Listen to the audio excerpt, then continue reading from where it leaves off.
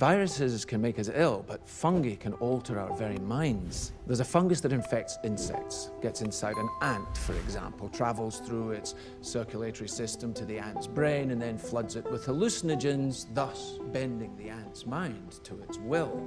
The fungus starts to direct the ant's behavior, telling it where to go, what to do, like a puppeteer with a marionette.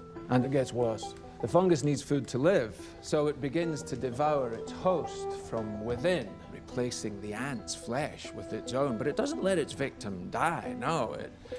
It keeps its puppet alive by preventing decomposition. Fungal infection of this kind is real, but not in humans. True, fungi cannot survive if its host's internal temperature is over 94 degrees. And currently, there are no reasons for fungi to evolve to be able to withstand higher temperatures. But what if that were to change? What if, for instance, the world were to get slightly warmer?